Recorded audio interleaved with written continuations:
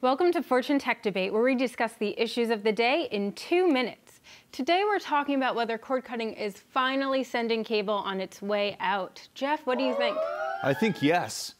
RIP cable, it's done. People have finally realized it's a stupid product. It's a bad value. The age of streaming is upon us. We've hit a tipping point, and I think there's no going back.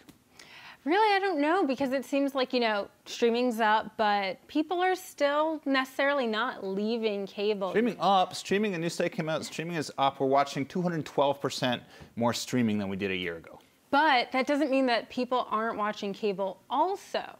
Old folks are watching cable. A few legacy people are still doing it. But I cut the cord 10 years ago. I'm never going back, and I don't know anyone else who cut cable and has returned. The trend, I think, is inexorably one way. Yeah, it's interesting. A lot of people do it because they want to save money, but in the end, you get certain package, and then you get Hulu, you might have Amazon Prime, and then you also have high-speed internet, and it ends up kind of costing the same. So. Oh, I don't know about the same. You got a good point on the economics. Once upon a time, cord cutting was supposed to be like $10 compared to a lot. The reality is, but everyone pays for high-speed internet anyways. That's kind of like, getting water or electricity.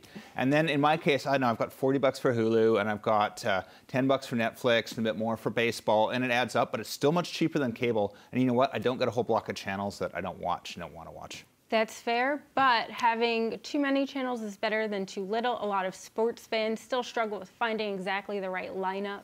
Yeah, sports used to be the one thing kept people attached to cable, but increasingly you're finding them other places. Amazon streaming sports, Hulu streaming a lot of sports, and the leagues eventually, I think, are leaving the cable bundles. Soon that's going to be fixed. That's true, but also for sports fans, you have to consider, for example, YouTube TV went down when the NBA opened up this season and during the World Cup and Super Bowl. That was bad. You're right on that. However, it's getting much better. I've been watching streaming baseball for years. The early years, it would break up all the time.